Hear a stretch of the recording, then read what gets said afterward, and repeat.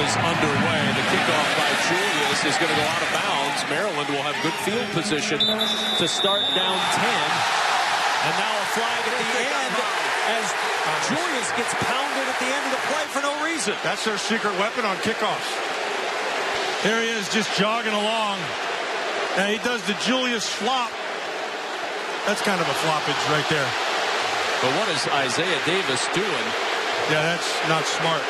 But Joey Julius, you know, he's got a little reputation going out there. So now he's not doing anything. So he's not. 2 fouls on the play.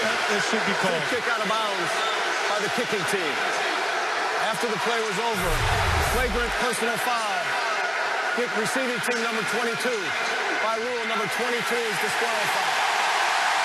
That will be half the distance from the free kick spot.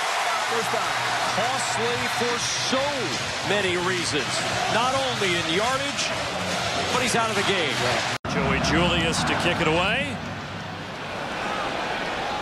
That one's going to go 3 yards deep, and Myrick will try to return it. And it's going to turn out as if he would have taken a knee anyway, out near the 25. Julius, we highlighted him in the pregame. The kicker's a monster. He wants to get in a fight. He's all over everybody. He's going to be battling all game long. He has 2 big tackles on the season. He was looking for a third. And that pass to Gesicki went for 53.